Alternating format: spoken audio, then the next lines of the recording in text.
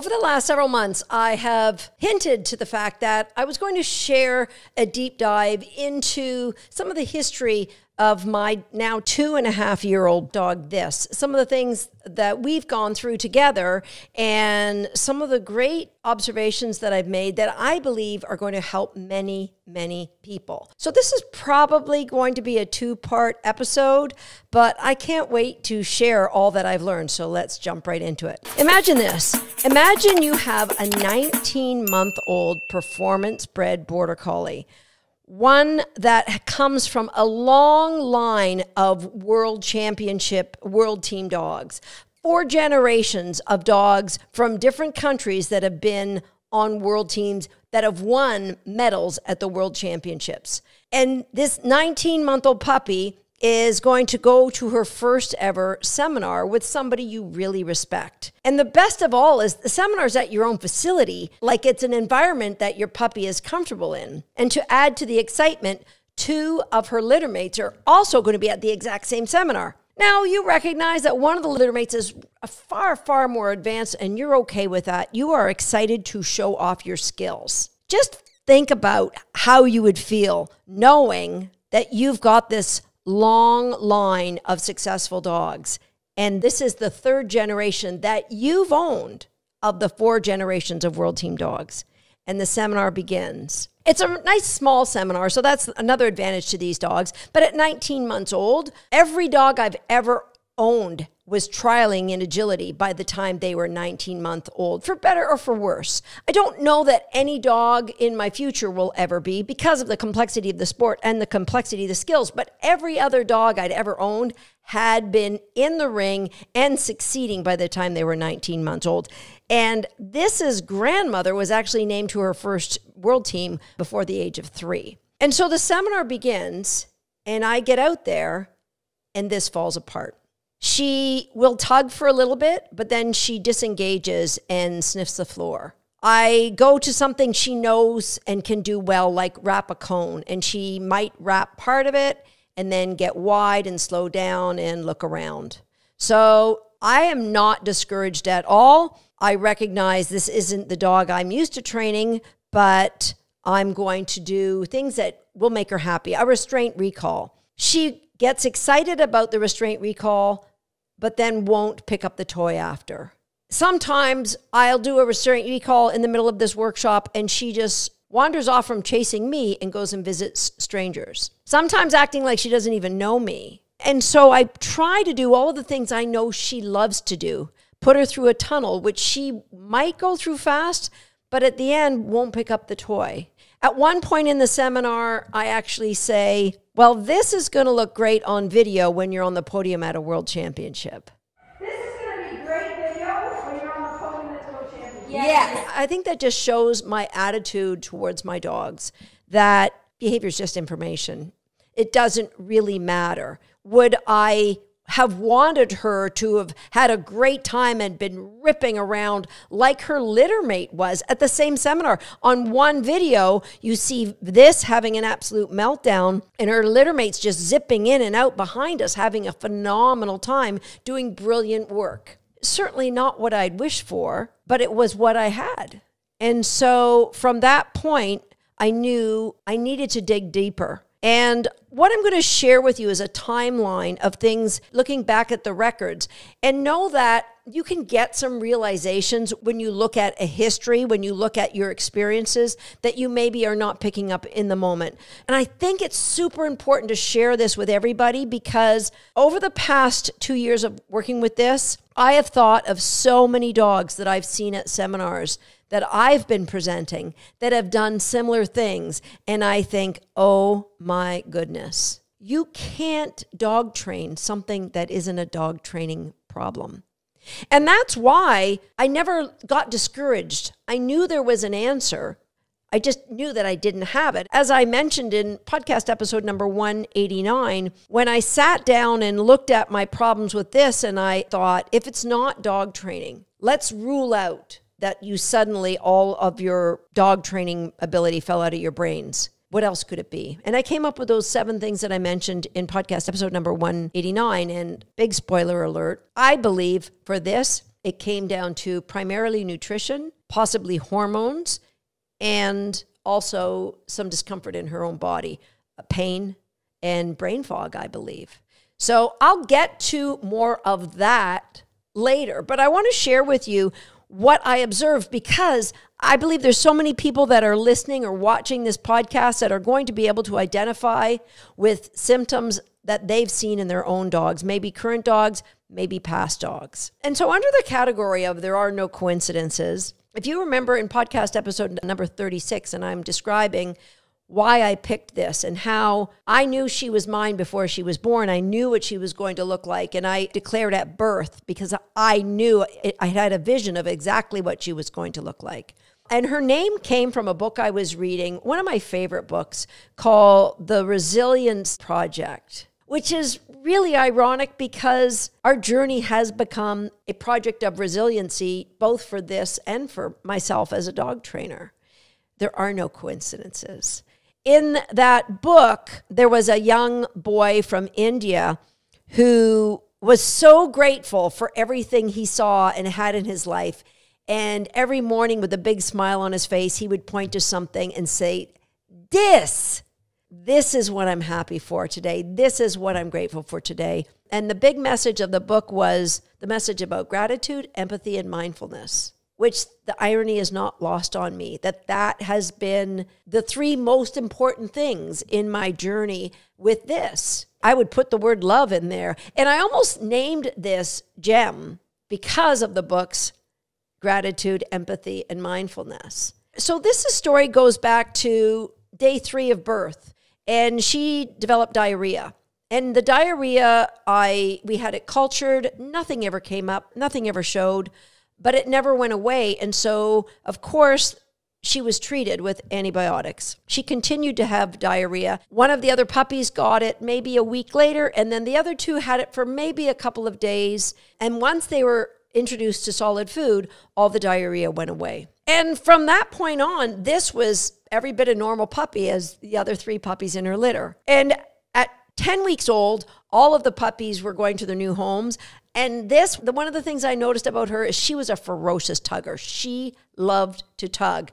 But that last week when they were with me, I did some little puppy grids with them. And I did notice that I've never seen a puppy use her body the way she did in grids.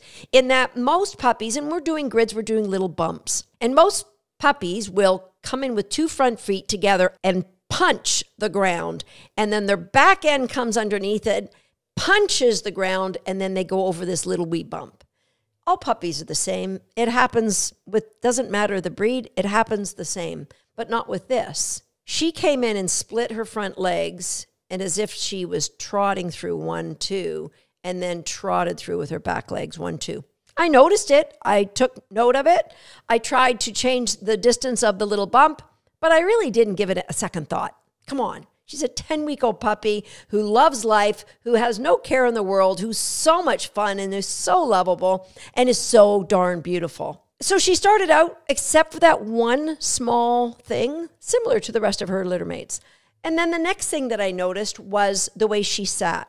There were 2 different ways she sat. If she sat straight up, she had her rear paws going very east-west and sometimes would put an anterior tilt to her pelvis, almost like taking weight off her back, it seemed. But it was that east-west leg. And I know that I spoke about it on social media. I did a lot of plank work trying to help her to get her legs back underneath her. I wanted her paws in alignment under her knees in line with her hocks at the back. It took a lot of work. It probably took almost a year. The other way she liked to sit is to roll back on her pelvis, to take all of the weight off of her feet, almost like tater salad sits sometimes. I don't like this big fat cat that just had a big meal. So those were the 2 ways that she liked to sit as a puppy. Again, I took note. I just thought, we have different problems. Some puppies like to have sloppy puppy sits. That's cool. I'll just keep working on getting that nice tight sit. So from 3 months to 6 months, she learned all of our recolor games. She learned them pretty quickly, but she really lacked that border collie drive. Even on her restraint recalls, she never really got that pull to get away. And if she got a little more excited, she never came out like galloping. She came out loping, maybe a little bit of a run, but never ever driving. The only time I ever saw her go crazy with drive was when she got a little bit older, and I would let her run with her mother in the field. And then it was like all abandon was gone. And she would hit another gear. She could cut like a border collie herding sheep. She was beautiful to watch. But I never allowed that to happen too much because I didn't want that to become an obsession for her. And so I ended up using her love of chasing her mother to transfer value to something that I was having a really tough time with, building any value for staying at my side in reinforcement zone to, say, walk on a loose leash. She just didn't want to do that. It is now one of her best skills, all because I use the reward of going for a run or going to chase your mother. And so looking back, what I can now see is she loved chasing birds too. Chasing birds and chasing her mother were activities of adrenaline. The things that I was asking her to do were things that you would expect a burst of dopamine, but it's like the dopamine hits never happened for her. Or if they did, they happened in very, very, very low doses, which is why I did a deep dive on dopamine in one of my podcasts, podcast episode number 174. And that brings us to something that maybe will be more commonplace. And some of these other things that I noticed were nuances. She was developing a lower resiliency to fail. And around 7 to 9 months is when she started to have serious resource guarding problems. And I shared all the things that I did with that in podcast episode number 66. As she got older, and I assume started to get more hormonal, she got severely reactive to dogs she didn't know. I mean, she was terrified. Now, there were two things going on. One was, it was the summer of 2021. And so we were in and out of lockdown here in Canada, actually more in lockdown than not. And so other than her early puppy classes, when she was 3 or 4 months old, she really didn't get out much. I forgot to mention, she had terrible car sickness as well. So the GI problems, I really wasn't connecting at that point. And then the reactivity. So then we stopped doing anything except working on behavior mod on the reactivity towards dogs. And I would use baseball diamonds and conservation areas. And her generalization of some of her games wasn't going as great as I would have expected. I would do them in my house here, in a training area downstairs, in my bedroom, in the building. And again, it was hit or miss. And I just didn't see her becoming addicted to training the way you would expect a border collie would become addicted to training. Heck, my bulldog became addicted to training. Little things like if I used a remote feeder, it would take more than like 2 or 3 button pushes for the bulldog to say, got this, race out for the cookie, race back to try it again. Where this would like kind of gallop out to get her cookie. She loved food. And would like walk or trot back with her little tail going bing, bing, bing, bing, bing, bing, bing. There was never any joy. And that became my number one criteria. Number one, if I can help you to have more joy in your life, your reactivity, your fears are going to go down and your love of work is going to come up. So that became my number one. And so I look at these dogs who at certain ages become more reactive, and I wonder, are they not dealing with the same problem that this was dealing with? And it was a combination of nutrition and brain fog. And also around the same time, this had this unusual startle response to noises. Now, Swagger and Momentum are afraid of thunder and afraid of gunshots. Swagger more than Momentum.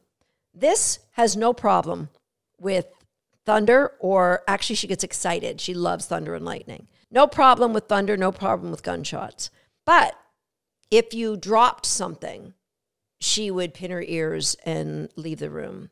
if she anticipated you were going to drop something as simple as your keys or a book, or she had an unusually high startle response, and then would develop phobias to areas. So a lot more counter conditioning to help her overcome these fear responses, both to noises, but particular to the areas that she was developing these phobias to. And so I looked for opportunities to bring joy.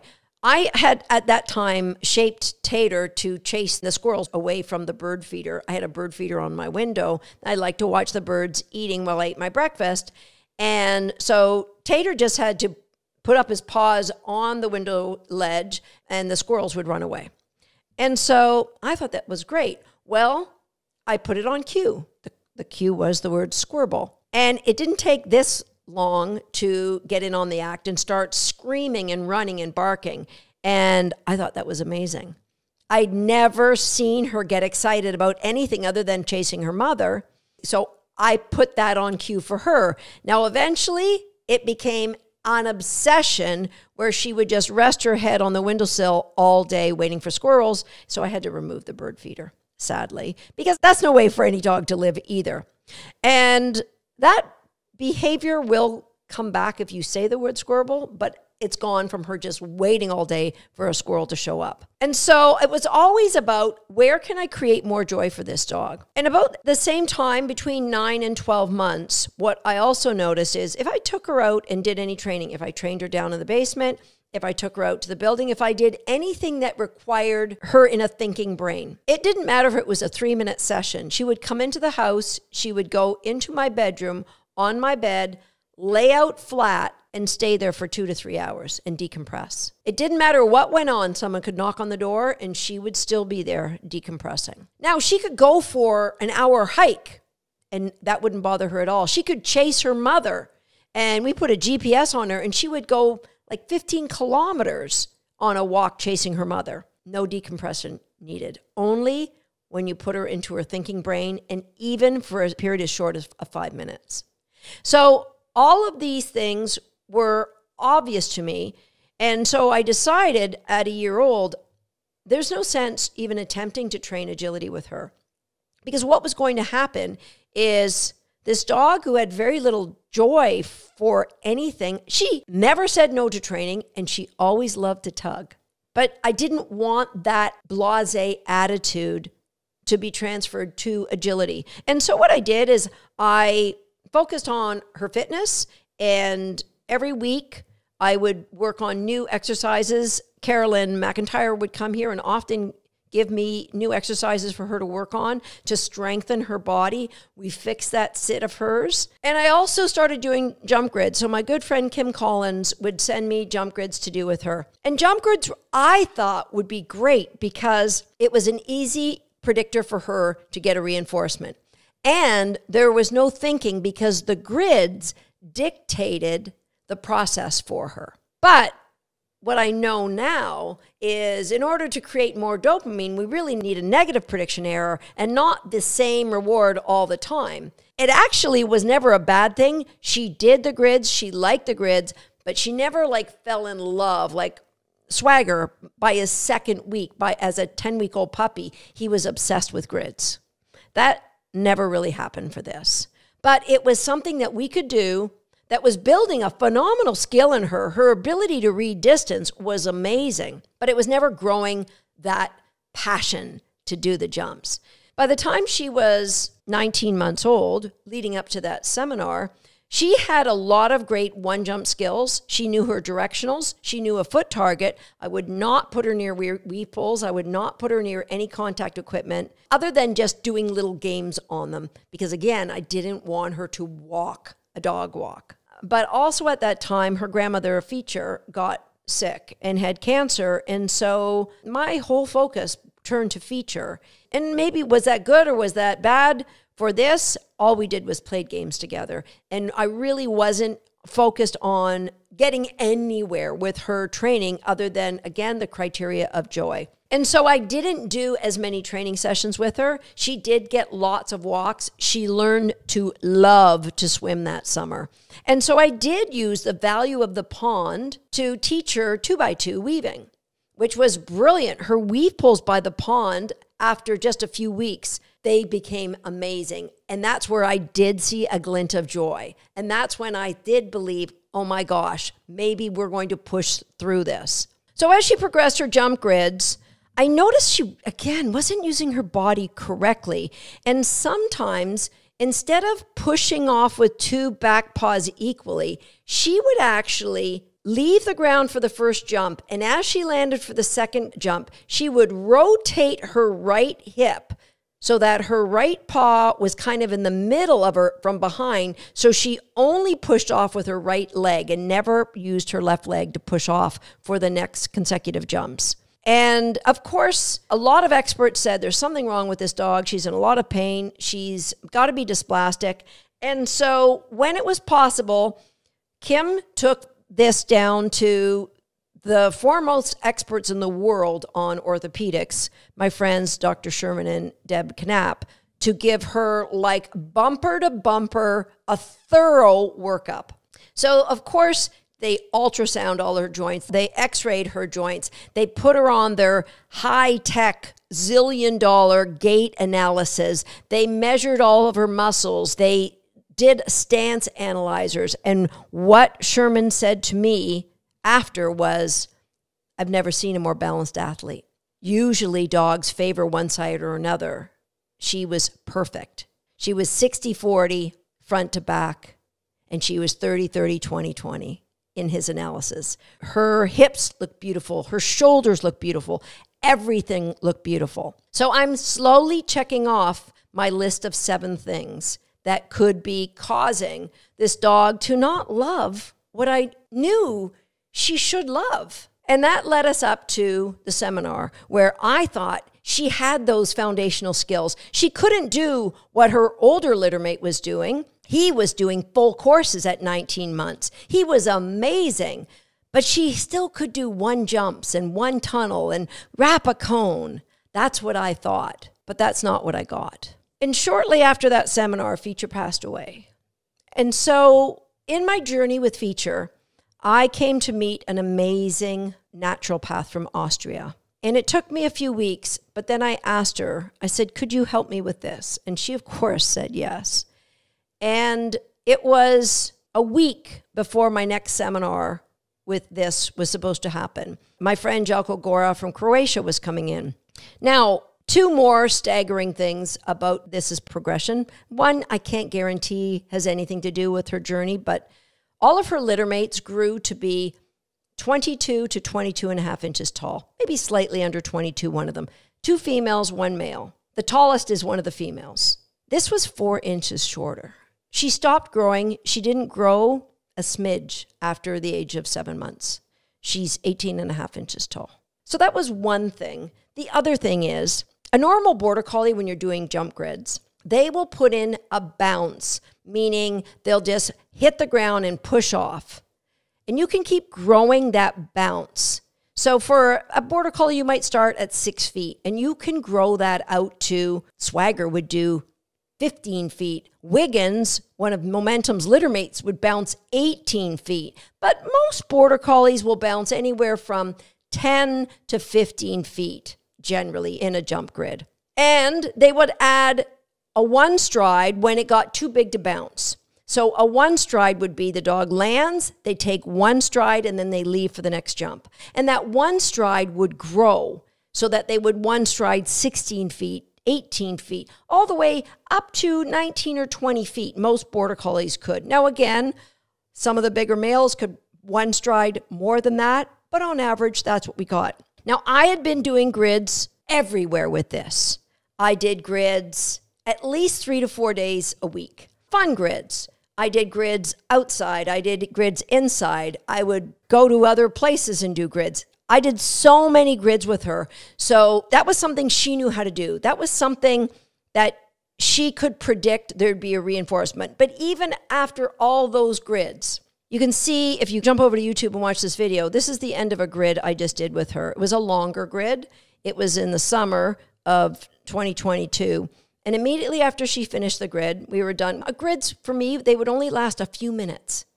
I wouldn't ask her for much, just a few minutes of your time. We'll do some grids, then we'll go off and do something fun. And the moment I tell her she can go chase the birds, she takes off like this is how she ran. She could run so fast after her mother or after birds, but she could not do that in work with me. Anything that involved thinking, she could not do it. And so from August until now, April, I had worked with Kim Collins, brilliant jumping coach, and we had created some amazing skills and confidence with Thissy. Because when she was even 15 months old, she would not jump higher than 12 inches. If you put it over 12 inches, she would try to go under it. Would not do it. And Kim, with Kim's help, we got her in a set point going up to 22, 24 inches on one jump. But her bounce, she would not bounce more than 8 feet. Remember a normal border collie? They would bounce maybe 15 feet, but at least 10. She would not bounce more than 8 feet. And that one stride, it came in at 15 feet. And so there's a lot of symptoms that I want you, this is a long podcast, and that's why it's going to be 2 parts. There's a lot of symptoms that it's easy to just ignore and go, that's quirky, that's my dog, or that's the way he holds his blank. But if you put all of these symptoms in order, they will add up to something. And so you've got to know you cannot dog train something that isn't a dog training problem. And I'm going to give you a spoiler alert for the next installment of Shaped by Dog, where I talk about what I did and where we're at now, is I made some diet changes. And 3 days after, I had just done a grid where I got a bounce at 8 feet and a one stride at 15. I did nothing else with her. I changed her diet. I went out and I set up the grid again, and she bounced with power at 8 feet, and then bounced 9 feet, and then bounced 10 feet, and didn't put in a stride until 11 feet, and then didn't put in a one stride until 12 feet. Remember, she would one stride all the way up to 15, and then at 15 feet would put in a second stride. After just changing her diet and doing nothing else, now she not only would one stride 12 feet, she did 13 feet and 14 and 15, all the way up to 20 feet. Nothing changed. She had never one strided beyond 15 feet in her life, and suddenly she was one striding up to 20.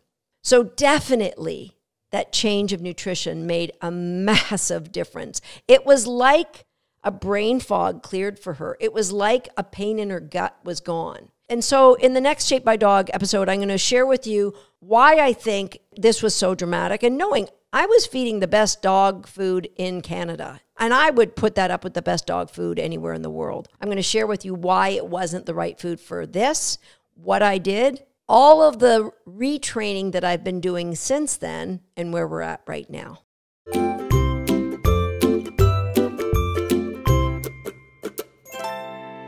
If you listen to podcast episode number 203, you would have heard the story of my journey with my 2.5-year-old border collie, This. Today, I share the rest of the story. Before I get into today, I just need to say I am reporting on my journey. I am not a veterinarian. I am not a qualified nutritionist.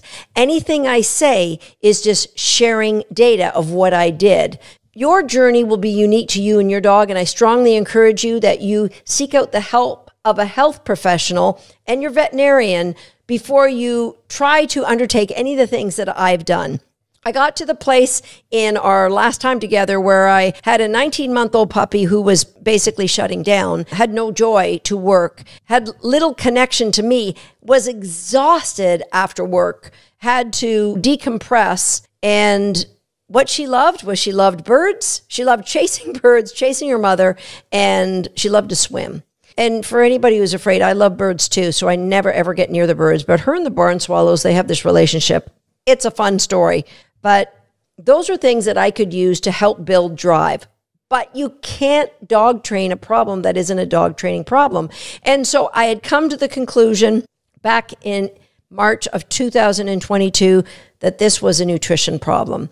And so I was going to seek out people to help me with. And I was so blessed to have been introduced to a naturopath from Austria who was willing to help me. She was a recolor student and had the world of knowledge. And what I've come to learn is that what she does over there is she collaborates with other naturopaths. They collaborate data so they're exponentially able to learn about challenges that people have with their dogs. And she knew exactly what I was going through with this, and she did know how she could help me. And so some of the things that I'm going to tell you are not what a veterinarian would do. And I just want to be very clear and upfront with that. The first thing that Andrea had me do was send pictures of my dog's gums, from the top gums and the bottom gums in between the two canines. That seems weird, right? And let me just preface this by saying I do feed raw, and none of this has changed my faith in raw. I was a kibble feeder, and I do believe that raw is the best way for me to feed my dogs. That's what I have discovered. But I think there could be flaws in the raw food industry, and I really hope that manufacturers of raw food in North America will listen to this podcast. And what I discovered with Feature, who was dying of cancer, was her gums between her two canines were very, very dark red. It was like she had braces of dark, dark red mark above them. Now, every step along my nutrition journey with my dogs, I collaborate with the brilliant Dr. Lori Codger of Healthy Dog Workshop. She's a brilliant veterinarian for formulating diets. If you want to feed your dog your own diet, Dr. Codger is the one to help with that, and she has helped me with that. And she said, that looks crazy. Like, that's just got to be pigment. And so she started to look at the dog's gums as she started to examine them every day at work. But what I did is I looked at all of the dogs here, and Feature definitely had this black mark that nobody else had. This had one little spot, and Momentum had two little spots. Nobody else really had any marks on their gums. So then I asked all the people who own puppies from Momentum's litter that were now 7 years old. I said, can you send me pictures of your dog's gums?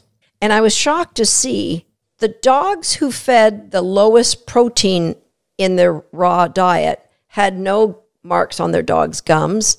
And as the level of protein went up, the marks on the gums went up. So the two dogs in the litter that were fed a prey model, one was a bitch and one was a dog, they had that black mark.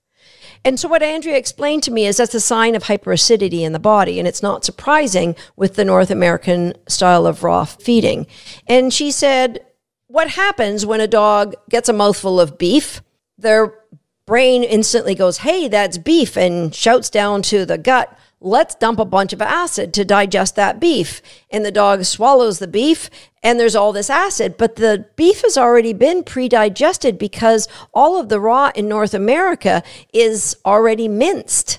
So there's not a lot of digesting that needs to happen. That's the first problem. The second problem is raw food in North America contains between 49 and 80% protein. And that's a big problem because that too contributes to the hyperacidity of a dog's body. And if you think about it from a human point of view, we know that there are people in the world that can digest fat better than many of us can. There's other people in the world that can digest like rice or high carb diets better than many of us can. And we know that different diets are related to different parts of the world. So think about border collies, where they're from. My dog, This's father, is generationally sheepdog from Wales, way back. And that's where the breed originated, on the border of Scotland and England, Ireland, Wales. Guess what they were eating 200 or 300 years ago when this dog breed was being developed? Do you think they were giving their dogs 49% protein when they were eating potatoes? So is a chance that my dog was getting too much protein. And so I asked Dr. Codger if she could help me. Who do I talk to? I want to know, when they formulated raw food, did they do studies that said, let's look at feeding dogs 80%, 70%, 60%, 50, 40, 30, 20, because kibble on a dry matter basis is 20% protein, and raw food on a dry matter basis is 50 to 80. And she said, well, the man you want to talk to is Steve Brown. He's the godfather of raw feeding. He wrote the book, Unlocking the Canine Ancestral Diet. And anybody that I've spoke to in the raw food business, the high up veterinarians, they just speak about Steve Brown in the highest regard. He's formulated a lot of the raw diets across North America. And Steve graciously agreed to join my inner circle for a conversation about raw feeding.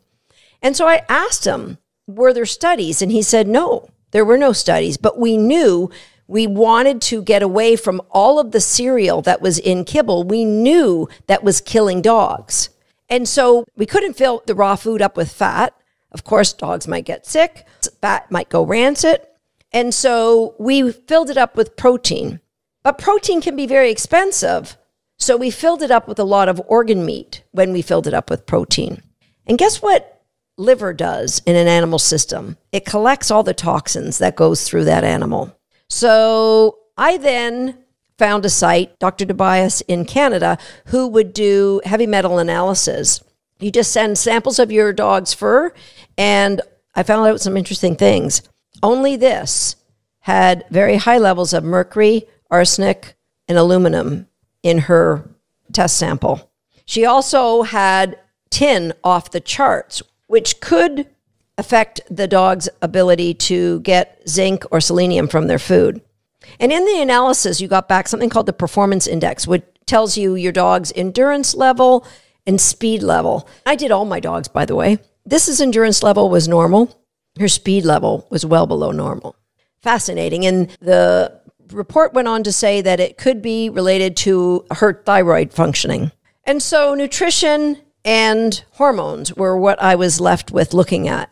Some very brilliant people that helped me out in clearing the heavy metals from her system with her diet. That immediate change that I made, that I mentioned in the last episode, that immediately her brain started functioning better. Immediately she went from being able to bounce only 8 feet in a grid to within days being able to bounce 11 feet and one striding up to 20 feet. All that I did was I cut her food in half, gave her half of the meat patty and add fresh vegetables and fruit and some healthy fats to that. And what Andrea wanted me to do was, she said some dogs will require higher carbs, and she wanted me, once I did a little more fat and a little more carbs in the form of fresh fruit and vegetables and making a green smoothie to put on my dog's food every day. And this was amazing. And she said, hey, let's give her more carbs and less fat. And overnight, she turned into a raving bitch. A raving, like growling at everybody in my house. And I said, whoa, I'm pulling the plug on this high carb diet for her. It was crazy. It was like not even my dog. Put her back onto moderate carbs and moderate fat, and she was a different dog. So that happened on April 12th. And on April 14th, my friend Jelko Gore came in from Croatia. Now, I had done virtually nothing with this after the seminar on March 12th because my girl Feature passed away, and I really was not in a place to do any dog training. So I told Jelko I can do some skills. Well, by the end of the first day, he said, she understands some skills. Let's put it together in a sequence. If you want to jump over to YouTube, you can see a little sequence of her running with Jelko running with her toy. She loves to chase fast things. I don't classify as one of those fast things. She loved to chase Jelko, and my dog, who just 1 month previous couldn't focus to even do a tunnel, was suddenly doing agility. It was a mind blow to me. And so further to that, I worked with an osteopath and my chiropractor. And my naturopath did a lot of energy clearing for this. And then I met another fascinating woman. Danny was somebody who was recommended to me when I put my plea on Facebook saying, my dog is dying. Can anyone suggest anyone to help me? I got 2 health practitioners' names. One was the naturopath in Austria. The other was the herbalist who lived just an hour and a bit from me. And it's fascinating what she does. She uses these probes that are brass, and she balances you or me first, touching acupuncture points that relate to all of the systems in your body. And when she's finished balancing me, then she balances the dog. And lo and behold, guess what system was completely out of whack on this? Her endocrine system, the system responsible for hormones. And so that made a massive difference. So now I have a dog with a clearer mind, whose stomach isn't hurting her. I mean, I didn't know that, but I can only imagine. So now I have to go back and I can do the good dog training. I have to go back and help her to understand how to have joy. And I'd love to say, like overnight, it fixed just like the jump grids did, but it didn't. I came up with new games for her. I taught her to speak on cue, on the word, are you a scary good girl? Are you a scary fast girl? Are you a scary smart girl? The word scary would instantly get her barking and jumping and bouncing. I taught her to line up between my legs because then she was confident and secure. And those are two things that help make a difference. In September of 2022, I decided to reach out to an old friend of mine who just happens to be the world's authority on the sport of flyball, and asked him if he had any classes. And he said, you know what? I could put one together for people who want to do agility in flyball. And this has been going to weekly flyball. And what that's done for her, she has an activity she can be fast without thinking. And that is amazing. She's not breaking any speed records, but we're not even putting it together. So it's been 6 months that we've been doing weekly flyball classes. And of course, we miss some for holidays, but we still haven't put it all together. That's what great dog training does. That's what a great instructor does. They train the dog in front of them. And so slowly by slowly, we're building up this dog's drive. One of the other characteristics of this I forgot to mention is whenever I ran momentum or whenever there were other dogs working in my building, she just fell asleep on a cot. She never looked at the other dogs. She didn't care what they were doing. Anytime it wasn't her turn, she was sound asleep, laying flat out on her side. Just not normal.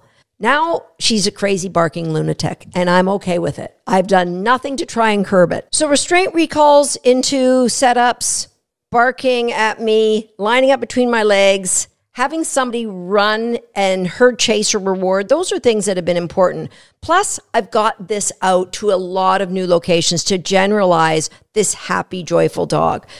Sometimes it's not so happy or joyful. 2 steps forward, 1 step back. I'm okay because it's all about progress, not perfection. We're moving forward to a place where she is loving what she's doing. And I'm loving seeing her come out of her shell. I'm loving seeing this new dog. Her need for that long decompression after work is no longer there. She's tired like any other dog, but she doesn't have to lay flat out and go unconscious. I make sure I keep my sessions super short with her as we were growing her drive for different behaviors. For example, weave pulls were great near the pond, but they were horrible in the building. And so I've done very little with weave pulls. She knows how to weave. We're going to build up that speed eventually. She's okay, not breaking any speed records. I taught her to do a running seesaw rather than having her stop anywhere. Don't want her to think. And we have a running dog walk, a running A-frame. Running seesaw just made sense for a dog like her. I go back to basics a lot with her to remind her with all of the verbal cues that she knows. I want her to have joy in every single one of them. So it's like I go back and do some really fundamental things. We have a game that I've called the veto game after its inventor that I met in Italy. It's a simple game that she loves. It helps to engage her in a way that she's more joyful. I've been very intentional about playing games that create dopamine spikes with her, where she can't predict when the reinforcement's coming, when she can't predict what the reinforcement is. And that's helped her a ton to be more driven with the sport. I know a lot of you really just want to know more about the nutrition. And one of the things that I will tell you that I do not feed any organ meat at all to my dogs, any of my dogs. From what Andrea told me, feeding them for a puppy is great, but not after a year old. And so what I would love to find is a manufacturer that feeds really good quality meat in chunks, but without the organ meat. Because I can find manufacturers where I can get the chunks for my dogs, but I cannot get the chunks without the organ meat. Or I can get the meat without the organ meat, but it's minced and it's not in chunks. And I got to tell you, when we changed This's diet, at that time she weighed 31 pounds, and we put her on a detox diet, her weight dropped down to 26.4 pounds. There was a lot of people in my world that were questioning that I was putting my faith in this woman I'd never met in Austria. But I just knew that this was what my dog needed. And slowly, she did start to gain weight. One of the mistakes that we made is we started bumping up her food, giving her more volume. But guess what? Her guts couldn't take it. Her guts weren't the greatest to begin with, and putting more volume in just caused her to poop out whole pieces of potato, whole pieces of strawberry. And so guess what? We started taking pictures of her poop. And when she wasn't digesting her veggies, we would blend them for her for maybe a month. And then we'd slowly integrate some whole pieces again, looking at how well she was digesting, basing that on what we did with the food, whether we blended it or gave it whole. So 2 or 3 times a week, we have a big steaming party here where we steam all kinds of veggies, put them into canning jars and put them in the fridge. And that gets fed to the dogs for 2 or 3 days. We blend up a green smoothie with all kinds of great greens. We mix that up daily. We put in an apple in there and mix that up, what greens get put in there every week. I tell my students, just put those in ice cube trays and pop them out, 1 or 2 of them to your dogs if you want to do what you're doing and just make a couple little alterations. Again, I am not a nutritionist. I'm not a veterinarian. My hope is that the raw food world will start providing chunks and no organ meat to those of us who really want it. I got to tell you, there's a dog food company that I love here in Canada. And I can get, it's like a beef steak from them. The bone is in, and it's somewhere around 8 or 10 ounces. I give that to this once a week. The next 2 days are when she always puts on her most weight. So seeing her chew, I got to tell you, it freaked me out the first time. She's chewing this meat, swallowing it, bringing it back up, chewing it, swallowing it. I text Andrea what's going on, and she texts me right back from Austria. She said, that's the way dogs are supposed to eat the food. Just relax. And she said over in Europe, most of her clients can get whole chunks food without the organ meat in. I'm hoping here in North America that will be an option to those of us who want it as well at some point in time. And so I'm not telling you to change your diet. I really do believe in the raw food diet. I don't believe my dogs in particular need that much protein. I've changed all my dogs to half the level of protein. And there's some great formulators out there like Dr. Lori Codger who can help you formulate your dog's diet so it is balanced. And so where are we at now? This just participated in another seminar with Jess Patterson, the same presenter that she was with back in March of 2022. And it was a different dog. It was a different experience for me. And I decided to enter her in our World Team Tryouts, which is happening in just over a week. I'm not entering her with the hopes of winning a place on the team. I'm actually only entering her because the event is 5 minutes from my home. But I'm excited by it. And I'm going to keep you all posted. I'm excited to see what joy I can get away from home in a big, exciting, busy venue. And here's my plan. I'll run the first run. If I see joy, I'll run the second run. Anytime I see joy missing from what my dog is doing, I can declare FEO, I can bring a toy in the ring, and I can make sure every moment of her time at that event is a joyful one.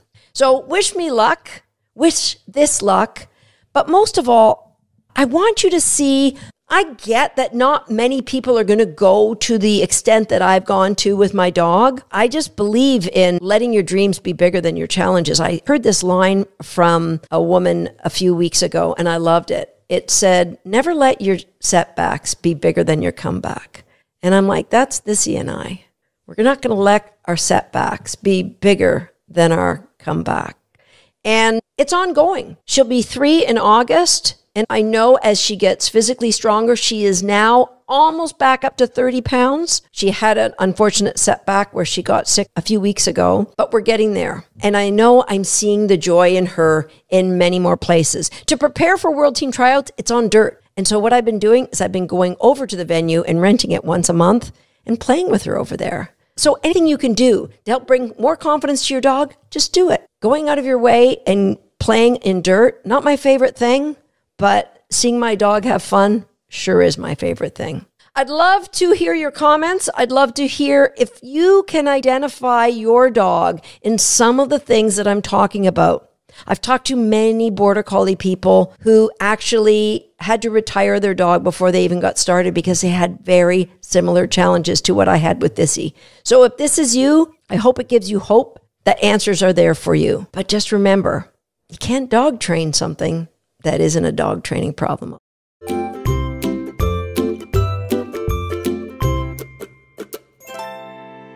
If you listened in on podcast episode number 203 or 204, you would have learned about my 2.5-year-old dog, This, and the fact that she was coming along to a world team tryouts with her mother, Momentum. Well, today I'm going to share what my plan was, how I achieved it, and how it could impact you in your dog training. I mentioned in the last couple of podcasts that I was going to take This to the world team tryouts. Now, was she ready to be trying out for a world team? Heck no. But I mentioned that my criteria for her was joy. Now that is so vague. How can joy be a criteria? Well, I'll share how it can be and how it was a criteria. I'm also going to share with you the exact plan that I used that I think anybody can use if they are going to, say, a class that they want to inject more joy in, or maybe a match that they want to inject more joy in. What I was going to was an agility competition where you could declare yourself as for exhibition only, or some people call it not for competition, NFC runs, whatever they are. I'm going to share the exact strategy that I used, and I really think it's going to make a massive difference to you and your dog. But first, let's talk about my attitude going in. And all I kept thinking was I have this criteria of joy, which, like, Susan, that's just so vague. This has great agility skills. She doesn't have the confidence to show a lot of speed and enthusiasm when doing those agility skills. Now, it's not like she's terribly slow. She doesn't get distracted normally, but going into this competition, I planned a month ahead of time, but I knew no matter what, I wanted to have a light heart in order to create this atmosphere of joy for this.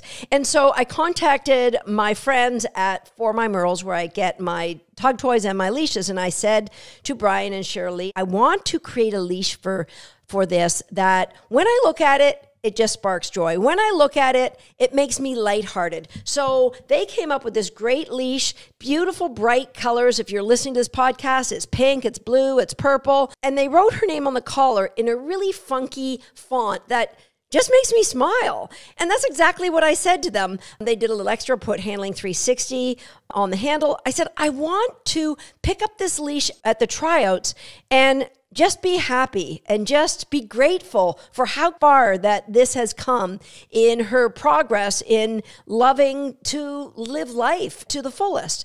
And so I planned everything for this event for her. I planned when she got her meals at minimum of 2.5 hours before she was supposed to go into the ring. I planned what toy I would use. I had somebody standing outside the ring so that when I finished the run and I probably was sucking air, that they could enthusiastically tug with her. So it wasn't just up to me to bring that joy at the end of the run. So we were all ready. First run, she was just geared up to go in the ring. I've never seen her so amped up to go in the ring. I got her lined up between my legs. She was actually growling at me as I left. And as I was leaving the start line, the gate said, oh, wait, they want to rake the weave poles. So can you just wait for a minute? And really what I should have done, I should have taken my dog off the line. I should have gone outside the ring and played with her some more and brought her in at that same peaked up stake. There's lesson number 1 for you all. What I did was I engaged with her. I went back, I left her in the sit, and I got her charged up by challenging her. Are you ready? Are you steady? And then I let out. Now, just as I was about to release her, somebody right behind her crinkled a water bottle and it spooked her. She got very low and turned around and broke her sit and started walking towards the jump. Now, I kind of heard this, but not really. I knew there was some sort of distraction, so I asked her to sit. She immediately sat, and then I released her. And at this moment I released her, That crinkling of the water bottle happened again, so she again flicked around. I had to wait till she looked back at me. When I released her then, she was not high on the joy scale. So this was lesson number 1. I couldn't give every run like an evaluation of joy. It had to be, at some points, the lowest it got and the highest it got. So that's what I did with every run. So run number 1, the lowest joy it got was 3.5. The highest joy I gave it was like 5.5. And she actually did pick up some speed and was going a little bit faster. I might have given her a 6.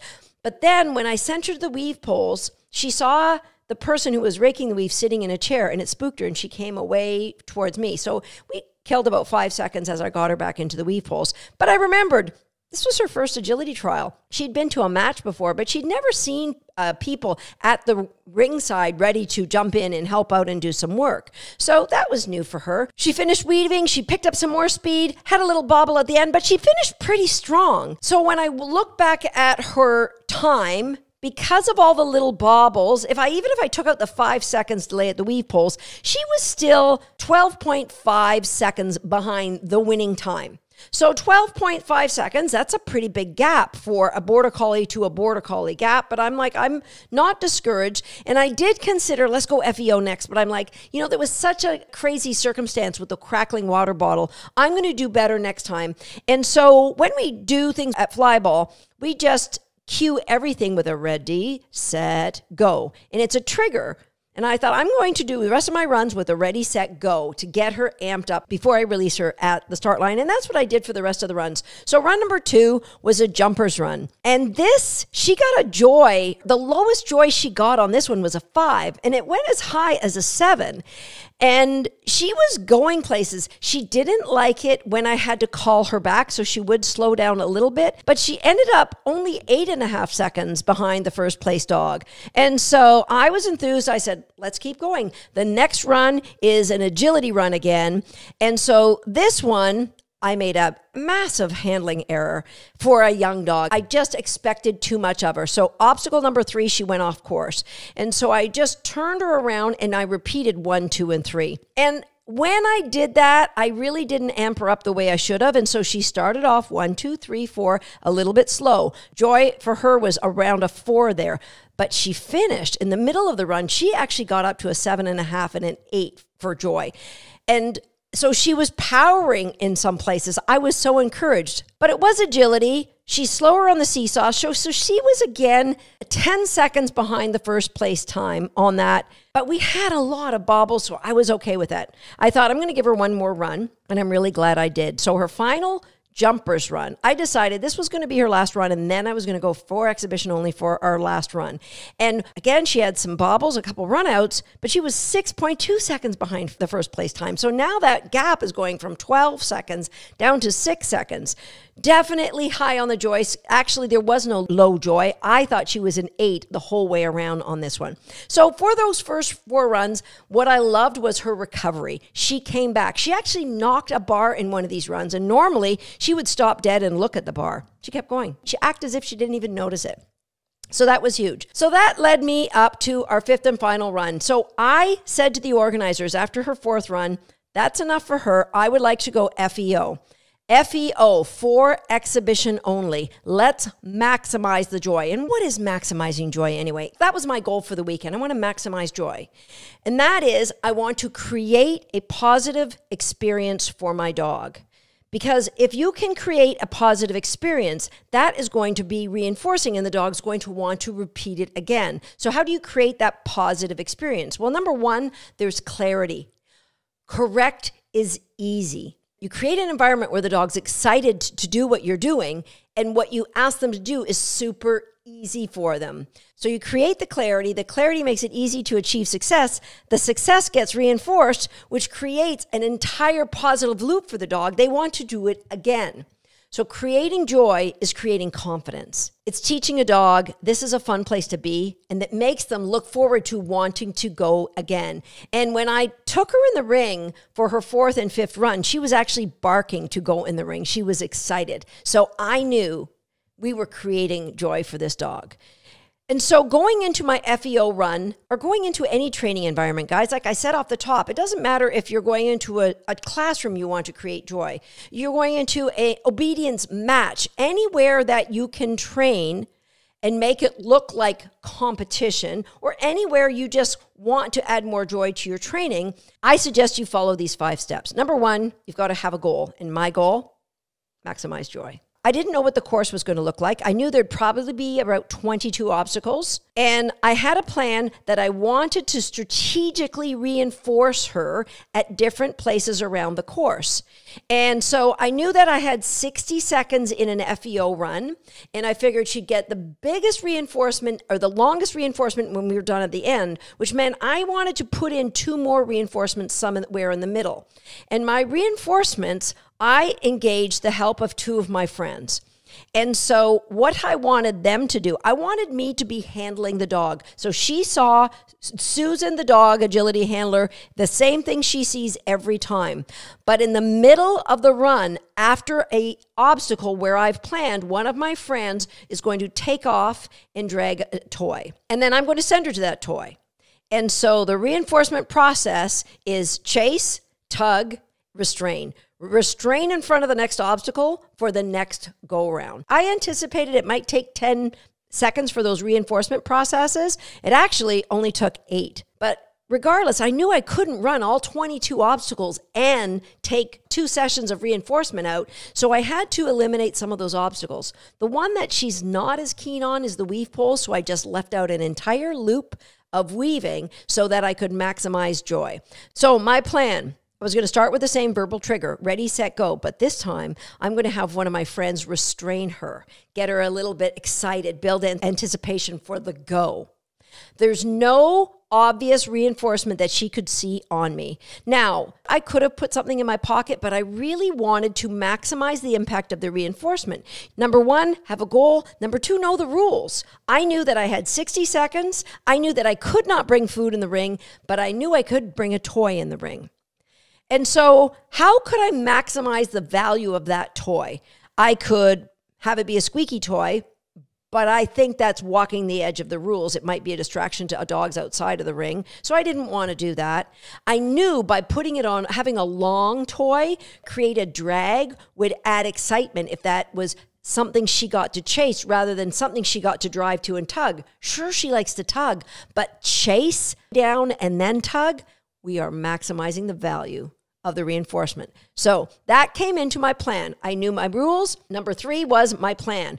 What's my reinforcement going to be? How can I maximize that reinforcement? And how could I strategically get that reinforcement put in place where I needed it to be within the ring? I knew that I didn't want the dog to see me carrying a bunch of reinforcers. I wanted my dog to see me handling it at agility. I wanted me as the handler doing the moves be the trigger that we were conditioning that meant joy is following. Somewhere along the course, once I walked it, I would strategically say, you're going to go here. And when my dog finishes this obstacle, I'm going to say, go, go, go. You're going to take off. And she's going to chase the toy and have a game of chase, tug, restrain, which meant the person playing with her had to get the tuggy out of her mouth, get it behind her back, and restrain her, set her up to go and chase me for the next sequence.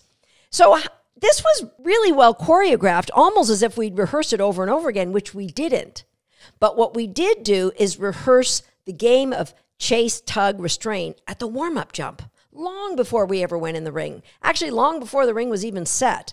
So that I knew that I was using 2 people who had really good dog training mechanics, that they could tug, quickly get the toy out in a way that wasn't deflating the dog, get the dog set up to look at the next obstacle, and then I could just start handling again. So number 4, rehearse the plan. Now, the only rule I had for this run was there was no rule for thisy. The reinforcement was coming out at these strategic points regardless of what happened. So at one point, I sent her to the backside of a jump and she wasn't sure what to do. She slowed down and I'm like, no rules, you get in the tunnel. You do not have to take that jump, even though I cued it. No rules, you get in that tunnel. I told my friends the first reinforcement was going to happen after the seesaw. If she flew off the seesaw, if she jumped off the seesaw, no rules. This one time, you just keep running and she chases you. Now, Angie, who was handling her within those 2 points within the ring, was really, really good about the placement of the reinforcement that helped create excellence in her behavior before she got the toy. But she knew even if the dog jumped off, she was getting the reinforcement. One-time learning is not going to kill my dog's ability to do agility. And again, my criteria wasn't about getting a perfect dog walk or a perfect seesaw. It was about having maximum joy. Step number 5 is to execute the plan with joy and celebrate. So I had my 60 seconds. I knew I was going to do 2 installments of chase, tug, restrain, and then another installment at the end of the run. I kept it fun. I kept it flowing. We went from doing the first opening, ended at the seesaw. I ran out to get to the next handling position. Angie got her in a great position to do the next jump. I went through all the way through where Angie had to run to the other end of the field to get ready to reinforce her after the dog walk. Now, this was a little distracted seeing Angie run, but that's okay. She kept working. She did her dog walk, got another installment of joy, chase, tug, restrain, restrained her in front of the tunnel. I did the final loop up over the A-frame and home, and then my friend Andrea was there at the end to drag the toy that this could chase out of the ring. Now, this knows Andrea really well. She trains with us all the time. She actually owns This' Little Brother Mission. And so she was so happy to tug with Andrea at the end of the run. Now, what made this even more perfect than I had planned is that my fellow competitors outside the ring were cheering and clapping and whistling and egging us all on. And I have tears in my eyes just thinking of it. So shout out to all the people over at McCann Dogs, Kale McCann leading the way, screaming at the top of her lungs for us all to run faster for this. It was just such an amazing feeling to have the support of everybody in the agility community.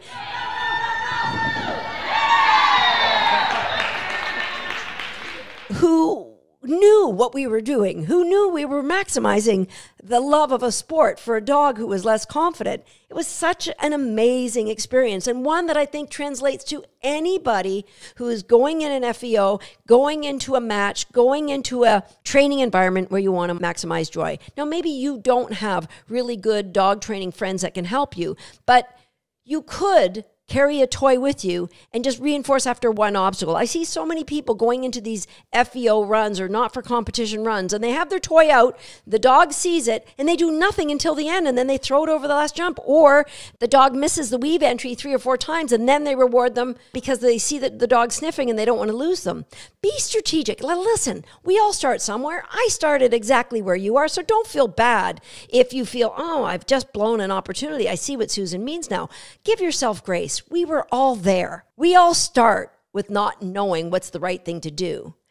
But just think about how you can maximize the joy by maximizing the clarity, because that's what grows the confidence. The clarity comes through your strategic use of what the dog loves as a reinforcer. Go into every training opportunity, keeping things short so that the dog can experience an amazing feeling. And I promise you, every one of those positive training opportunities builds for the dog. And until you turn around and you say, I've got a dog who now absolutely loves agility.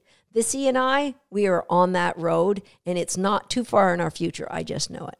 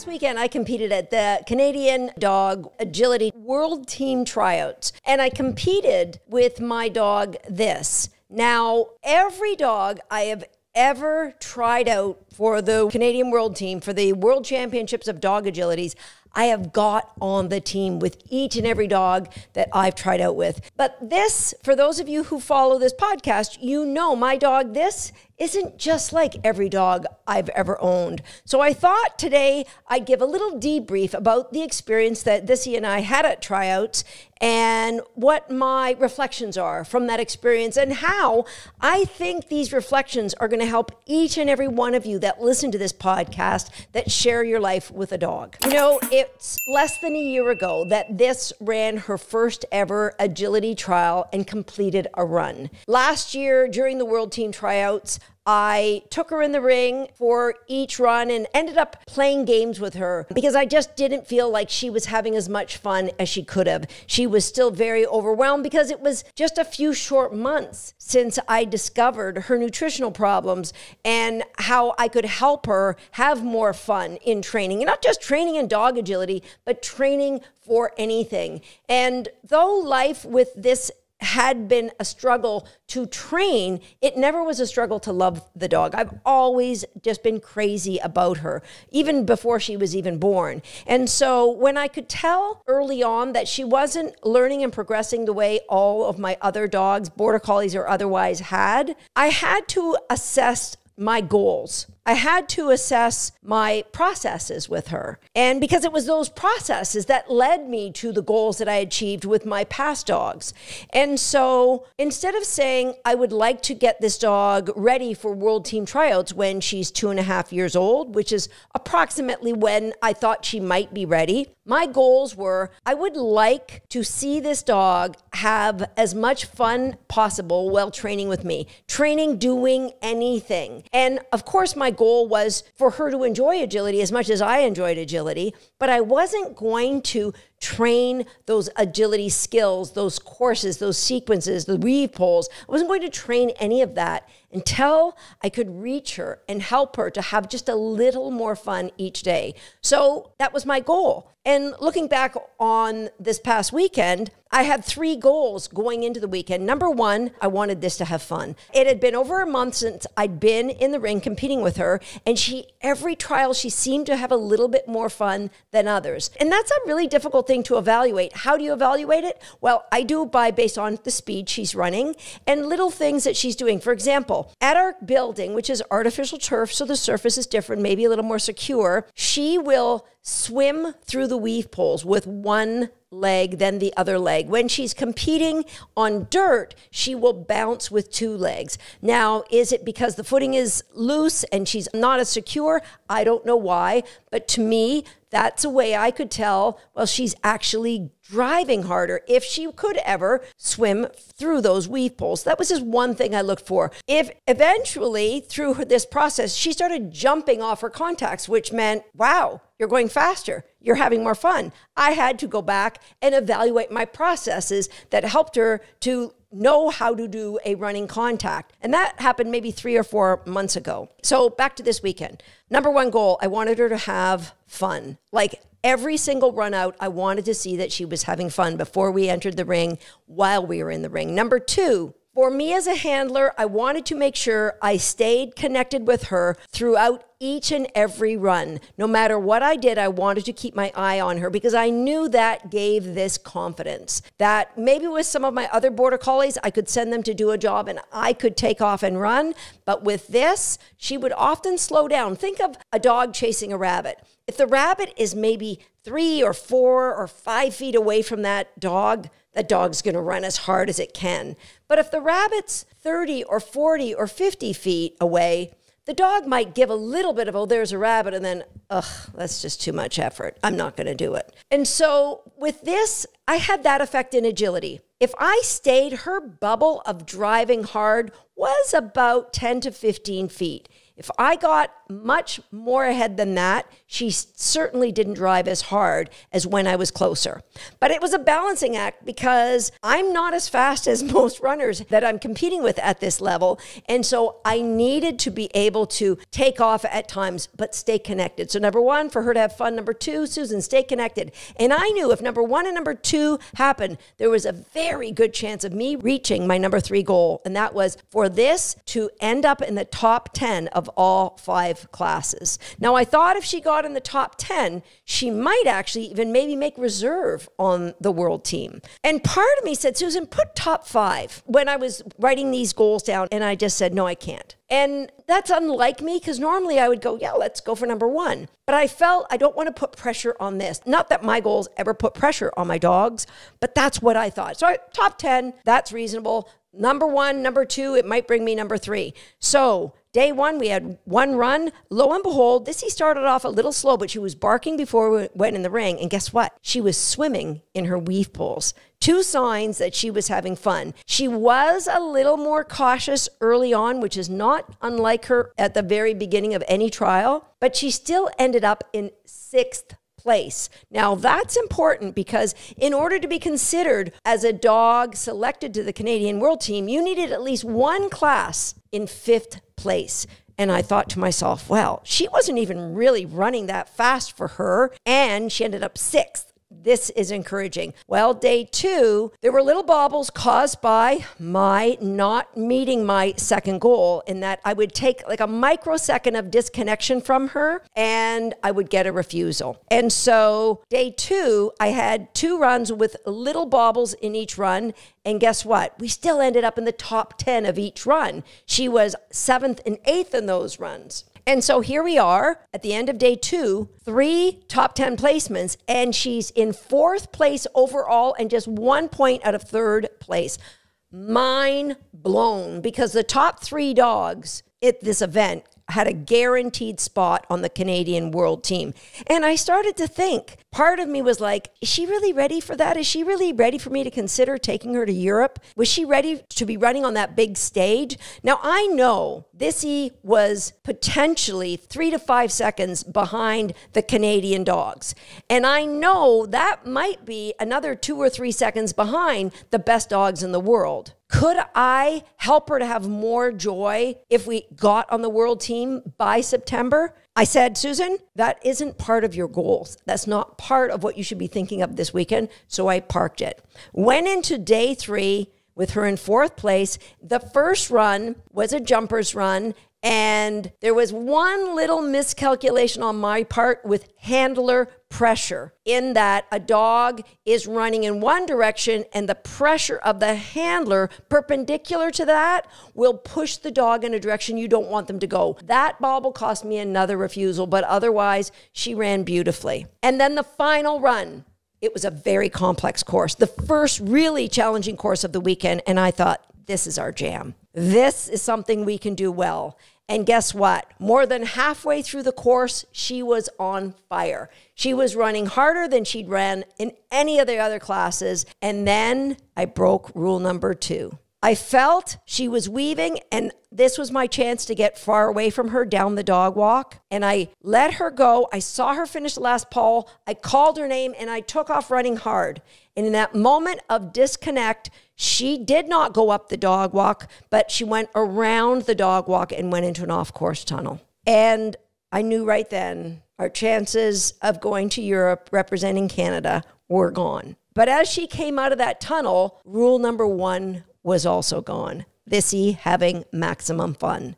I threw up my hands and I knew exactly I'd let her down. My moment of disconnect was followed by an obvious moment of disappointment for Thissy. She could see that things had changed, that I wasn't doing what I'd been doing at all those other 17 obstacles.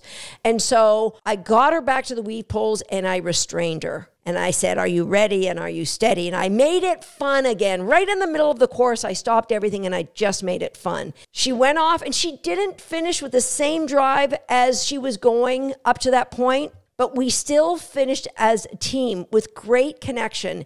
And I can't tell you how good I felt about the 5 runs that we did. I look at the weekend with a dog who for the most part, up until she was 20 months old, I questioned whether she would ever do agility. And I was okay with it. I just wanted her to have joy in something. I went from that to less than a year later, being in a position where we were almost considered a dog for the Canadian World Team. And so the reflections on all of that to me are, what are your goals with your dog? And are your processes leading you to those goals? And for me, any of those processes we have with our dogs need to include the dog's emotional state about what we're doing. Meaning that you need to have a way to evaluate that your dog is having fun. And having fun means they are attacking. Thissy was barking and screaming before we went into the last 2 runs at the tryouts. And that just brought me so much joy.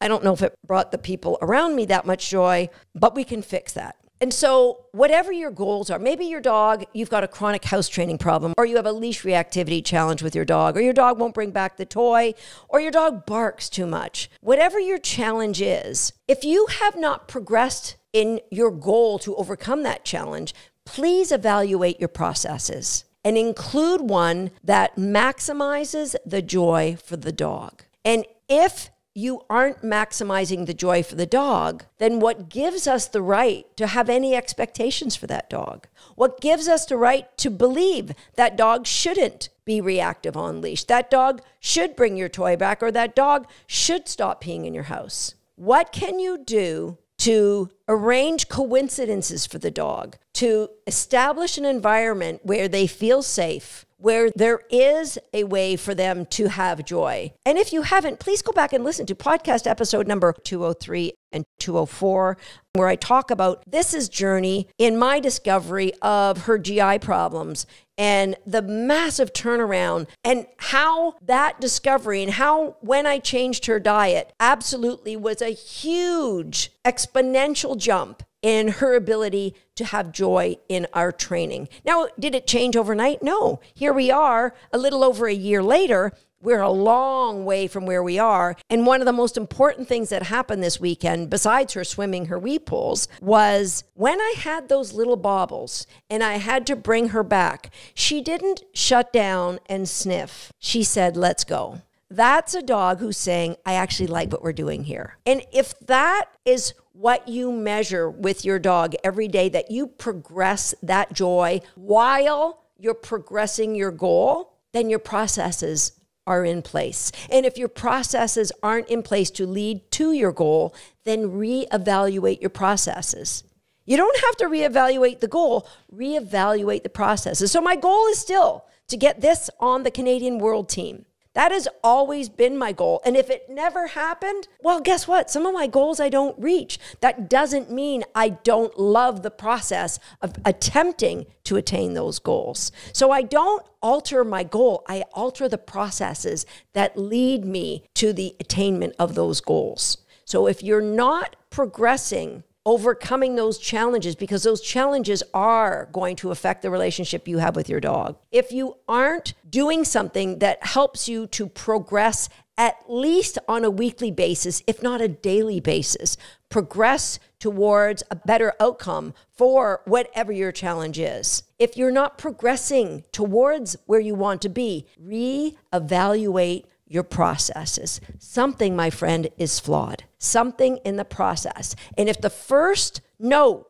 the first change you make is the ways that you've attempted to have more fun with your dog, then I promise you that is a great first step to come up with new processes that lead you to that eventual outcome, the ultimate goal that you're trying to attain. For me and this, we're going to continue to train hard, because training hard is just having fun. Back at home, doing the little things that make her drive with more joy, planning to take her to more locations. And when I get more joy in all of these different obstacles, then we're going to take it on the road and have more fun at more agility venues. And I just want to give a special shout out to every one of you listening to this podcast that has been a supporter of Team This. We feel your love. We feel your support. And that's what keeps us going and trying harder every time we go out there and train. So thank you from the bottom of my heart. Thank you to each and every one of you. At the end of this video, I'm going to include all 5 of this's runs from the Canadian World Team Tryouts. So you can see all 5 of the runs and listen to me talking to her, giving her the cues that I give her as we go through each and every run. I'll see you next time right here on Shaped by Dog.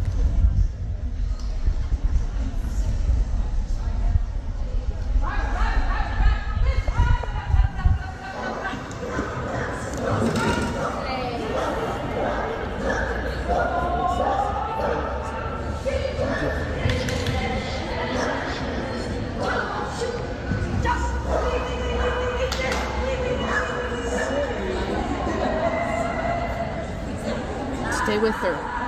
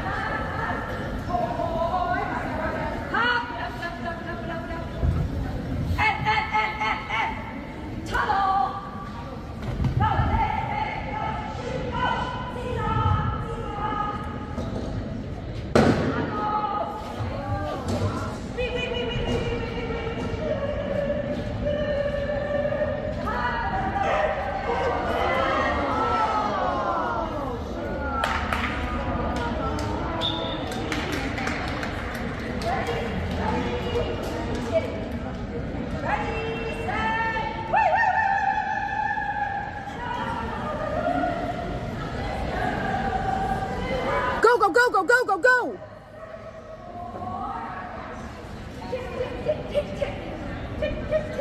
Go, go, go, go, go, go, go.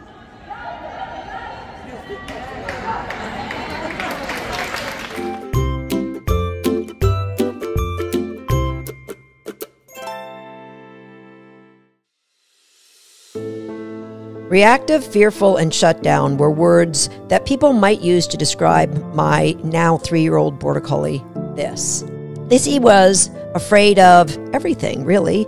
Afraid of bars falling. She would leave work. Where a normal border collie would bounce maybe 12 or 15 feet, she could only bounce 8. Even in her own building. Here at a seminar as an 18-month-old dog, she was distracted. She wouldn't engage with me. She wouldn't move forward. She had zero interest in tugging. And here we are now, just over a year later. And this weekend, she not only competed at the US Open, she thrived at the US Open.